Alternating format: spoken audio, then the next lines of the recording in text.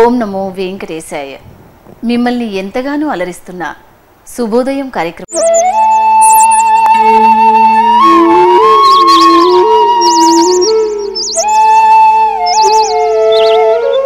మన సనాతన ధర్మంలో ఋషులందించిన వాక్యాలు మన జీవనానికి ప్రమాణాలుగా ఉపకరిస్తాయి.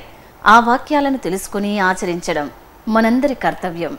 ఈనాటి ఋషివాక్యంలో ఋషులు మనకందించిన చక్కని విషయాలను తెలుసుకుందాం. శ్రీ వెంకటేశాయ శ్రీనివాసాయ గోవిందాయ నమో నమః. నమో మహద్భ్యో ఋషిభ్యో గురుభ్యో నమః. భగవంతుడు మన శరీరానికి ఇచ్చిన లక్షణాలన్నీ కూడా సద్వినియోగం చేసుకున్నట్లయితే అది హితకరంగా ఉంటాయి. ఆహారం, నిద్ర ఈ రెండూ కూడా శరీరానికి చాలా ప్రధానమైన అంశములే. వీటిల్లో అతి అయిన ప్రమాదమే, అదేవిధంగా అసలు లేకున్నా ప్రమాదమే. వీటిని మితంగా వాడుకోవాలి. ఇది తెలియక చాలామంది శరీరం పెరిగిపోతుంది తగ్గించుకోవాలన్న ఆహారాన్ని తమంత తాము విపరీతంగా తగ్గించుకుంటారు. కానీ ఏ ఆహారం వాడితే శరీరంలో స్థూలత్వం రాదో, ఏ ఆహారం వాడితే శరీరానికి పుష్టి కలుగుతుందో అవి తెలుసుకోవాలి. అవి తెలియకుండా ప్రతి పదార్థం మానేయడం వల్ల కొన్నాళ్ళకు రుగ్మతలు పాలయ్యేటువంటి పరిస్థితి కూడా ఏర్పడుతుంది. పైగా అందరి శరీర లక్షణాలు ఒక్కలా ఉండవు. అందుకే అందరికి కలిపి ఒకటే ఆహార నియమం చెప్పరాదు. వారి వారి యొక్క జీర్ణశక్తి విశేషాలు ఒక్కొక్కరికి ఒక్కొక్కలా ఉంటాయి. అందుకే అందరు కూడా చెప్పరాదు. పైగా ఆహారంలో కూడా శ్రమపడి శారీరకంగా కష్టించే వారి ఆహారం వేరు, శారీరక కష్టం లేకుండా ఒక చోట కూర్చొని ఆలోచనతో పనిచేసే వాళ్ళ ఆహార విహారాలు వేరు. కానీ అందరూ కూడా చెప్పడానికి లేదు. శారీరకమైన వ్యాయామం కొన్ని వృత్తుల్లో కొందరు జీవన విధానాల్లో ఉంటుంది. దానికి తగ్గ ఆహారం వారికి చెప్పాలి. అందుకే ఏ ఆహారం మంచిది అంటే ఒకటే చెప్పాడు కృష్ణ పరమాత్మ, యుక్తాహార విహారస్య అన్నాడు. యుక్తమైన ఆహారం అన్నాడు. యుక్తం అంటే తగిన అని అర్థం. తగిన అంటే వారి వారి శరీరములకు వారి వారి జీవన శైలికి తగ్గట్టు ఉండాలి. అందుకే మన భారతీయ సంస్కృతిలో ఉత్తమమైన ఆహారం, తక్కువ ఆహారం ఏమీ చెప్పలేదు. వారి వారి క్రియలకు తగ్గ ఆహారాన్ని చెప్పారు. ఇక్కడ ఎవరైతే మంత్రానుష్ఠానము, జపము, తపము చేస్తూ ఉంటారో వారి ఆహార విధానాలు వేరు. అదేవిధంగా కష్టించి పొలంలో పనిచేసేవాళ్ళు, రాళ్ళు ఎత్తేవారు, వారి యొక్క ఆహార విధానాలు వేరు. ఇందులో ఎక్కువ తక్కువలు ఏమి లేవు. వారిది వీరికి, వీరిది వారికి ఉపయుక్తం కాదంతే. ఇలా ఆహార విహారాల గురించి చెప్పారు. అదేవిధంగా సకాలానికి భోజనం చేయడం అనేది చాలా ముఖ్యమైన అంశము అని కూడా మనకి ఆయుర్వేద గ్రంథాలు చెప్తున్నాయి. ఆయుర్వేద గ్రంథాలు ఏవి చెప్పారో అవే పురాణాలు, ధర్మశాస్త్రాల్లో కనబడుతున్నాయి. అంటే వీటన్నిటికి సంబంధం ఉందని తెలుసుకోవాలి. ఆహారం గురించి ముఖ్యంగా మనం మాట్లాడాలి అంటే ఈ రోజుల్లో ఆహారం విషయంలో నియమం అనేది బాగా కోల్పోతున్నాం. ఎందుకంటే మానవుడికి ఏదో రుచికరమైన పదార్థం చూస్తే నోరూరడం సహజం. జంతువుల కడుపు నిండిపోతే మరి ఆహారం కోసం వెళ్ళవు. మానవులు మాత్రం కడుపు నిండిపోయినా తింటూ ఉంటారు కనబడినవన్నీ కూడా. ఇది మహా ప్రమాదకరమైనది. పైగా వీధి వీధిలో అడుగడుగునా కూడాను అనేక రకాల తిరుబండారాల దుకాణాలు వెలగడంతో వాటి దగ్గర నిలబడి రుచికి లొంగిపోయి ఏవేవో తింటూ ఉండడంతో ఆరోగ్యాలు దెబ్బతిన్నాయి. అయితే ఇక్కడ గ్రహించవలసినది ఆహారానికి అలాంటి విచ్చలవిడితనం కూడదు అని శాస్త్రం చెప్తున్నది. 10 మంది చూసేటట్లుగాను, అదేవిధంగా బయట గాలి, వాతావరణం వీటి తగిలేటట్టు ఆహారాలు తినరాదు అన్నారు. పైగా వండేవాడి యొక్క భావాలు కూడా ఆహారం మీద చూపిస్తాయి. అందుకే ఎవరికి వారు వారి ఇళ్లల్లో చక్కగా వండుకుని భగవంతుని నివేదించి సకాలంలో భుజించడం చాలా అవసరం. కనుక అకాల భోజనం కూడదు. ఎక్కడ పెడితే అక్కడ ఏది పెడితే తినకూడదు. ఇప్పుడు వైద్యశాస్త్రం కూడా దీన్ని అంగీకరిస్తున్నది. జంక్ ఫుడ్ అనే పేరుతో ఇవన్నీ తినడం వల్ల కొత్త కొత్త రుగ్మతలు వస్తున్నాయి, క్యాన్సర్స్ వస్తున్నాయి, ఇవన్నీ చెప్తూనే ఉన్నారు. కానీ వాటి దగ్గర విపరీతమైన జనసందోహం నేడు కనబడుతున్నారు. మరి ఇల్లున్నది ఎందుకు? ఇల్లు మనం నివసించడానికి మాత్రమే కాదు, ఇంట్లో వంట కూడా చాలా అవసరమే. ఈ రోజుల్లో భార్యాభర్త కూడా కష్టపడి పనిచేయడంతో వారాంతం రాగానే ఇద్దరు కలిసి బయటకు తినడానికి వెళ్తున్నారు. అలా కాకుండా వాళ్ళ ఇంట్లో కూర్చొని వాళ్ళకి తెలిసిన వంట వండుకుని భగవంతుడికి నివేదించి తిన్నారనుకోండి, ఆరోగ్యం కూడా బాగుంటుంది. ఇక్కడ అందుకు తమంత తాము వండుకోవడం, ఇదే స్వయం పాకం అనే ఒక నియమం కూడా మనకి పెద్దవాళ్ళు చెప్పేవారు. తమంత తాము వండుకోవడం. వీటిలో ఆధ్యాత్మికమైనటువంటి, దైవికమైనటువంటి ఆంతర్యాలు చాలా ఉంటాయి. కానీ ముందు భౌతికంగా చూసినప్పటికి కూడా ఇది ఆరోగ్యకరమైనదే. అందుకే నియమబద్ధంగా శుచిగా వండి భగవంతుని నివేదించి పాచిపోయిన ఆహారం తినకుండా సాత్వికమైన ఆహారం తీసుకోవడం అనే అంశం ఏదైతే ఉన్నదో దాన్ని పాటించినట్లయితే అనేక రకాల జబ్బులు రాకుండా ఈ జీవితంలోనూ సుఖంగా ఉండగలం.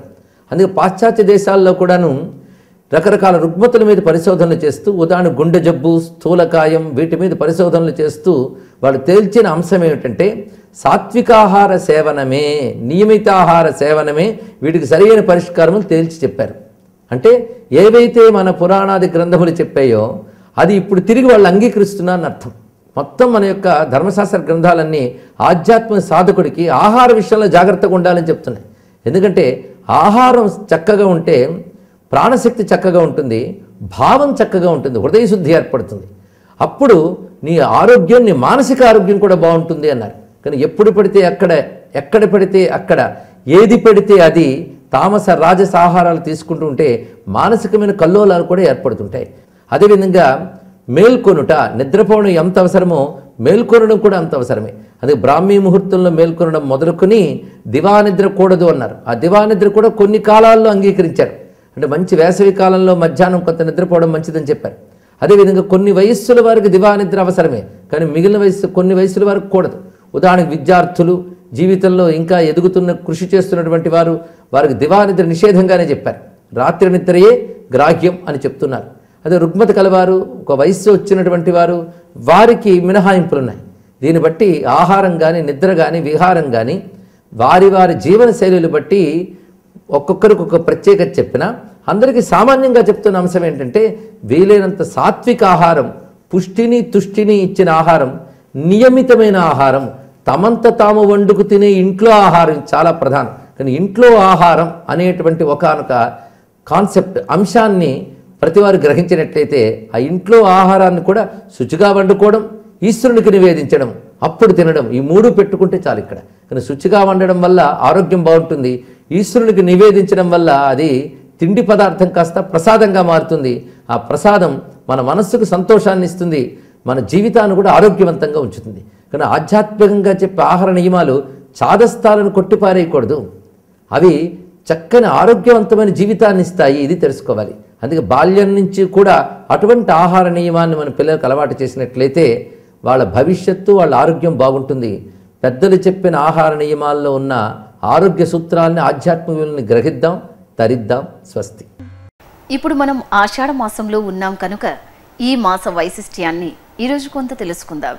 చిత్రం వటతరోర్మూలే వృద్ధా శిష్యా గురుర్యువా గురోస్తు మౌన వ్యాఖ్యానం శిష్యాస్తే చిన్న సంశయా. ఎంతో మహత్తరమైనటువంటి మాసం ఆషాఢ మాసం.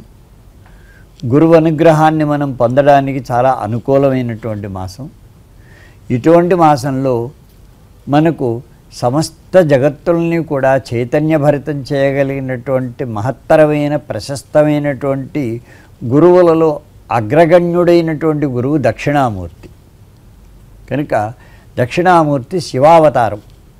కనుక శివుని యొక్క మహత్తరమైన అవతారాలలో ఈ గురువు అవతారం దక్షిణామూర్తి అవతారం. అటువంటి దక్షిణామూర్తి నిత్య యవ్వన సంపన్నుడట. సదా షోడశ వర్షాత్మకుడు అని ఆయనకు వ్యవహారం. అంటే ఎప్పుడూ ఆయన వయస్సు 16 సంవత్సరాలు దాటి ఉండదట.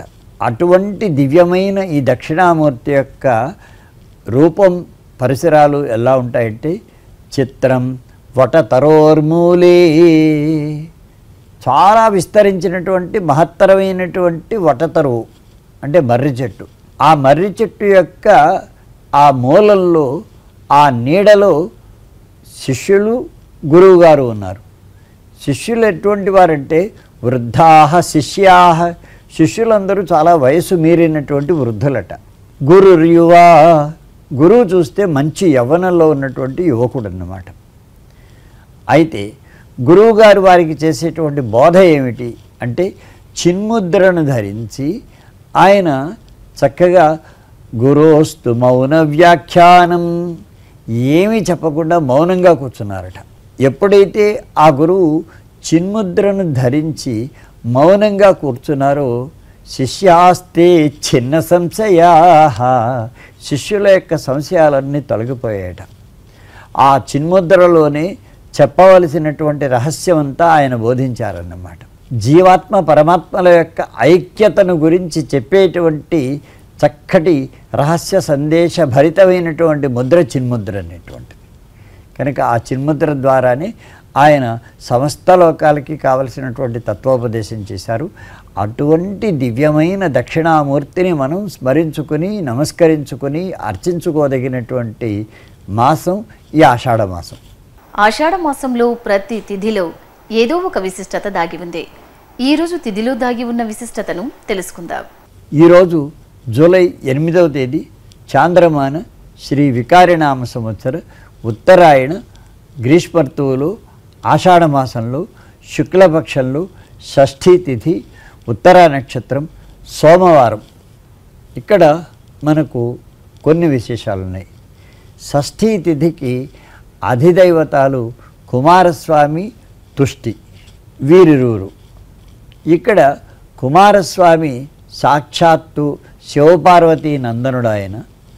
అందుకని షణ్ముఖుని యొక్క ఉపాసనం అనేటువంటిది మనకు అన్ని రకాలైనటువంటి శ్రేయస్సులను కలుగజేస్తుంది.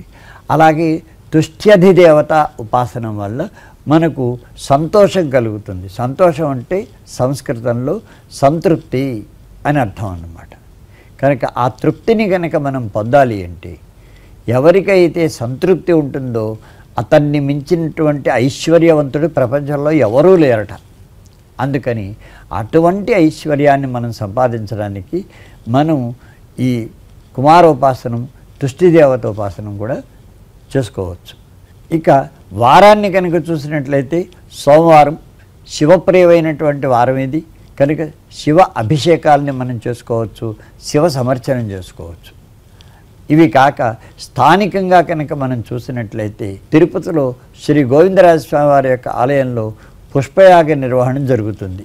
అలాగే శ్రీనివాస మంగాపురంలోని కళ్యాణ వెంకటేశ్వర స్వామి వారి యొక్క సాక్షాత్కార వైభవోత్సవాలు ఈరోజుతో సమాప్తం అవుతాయి. ఇవి ఈనాటి తిథి వార నక్షత్రాదులకు సంబంధించిన కొన్ని. ఈనాటి శుభోదయం కార్యక్రమం మిమ్మల్ని ఎంతగానో అలరించిందని ఆశిస్తూ రేపటి శుభోదయం కార్యక్రమంలో మళ్ళీ కలుద్దాం. ఓం నమో వెంకటేశాయ.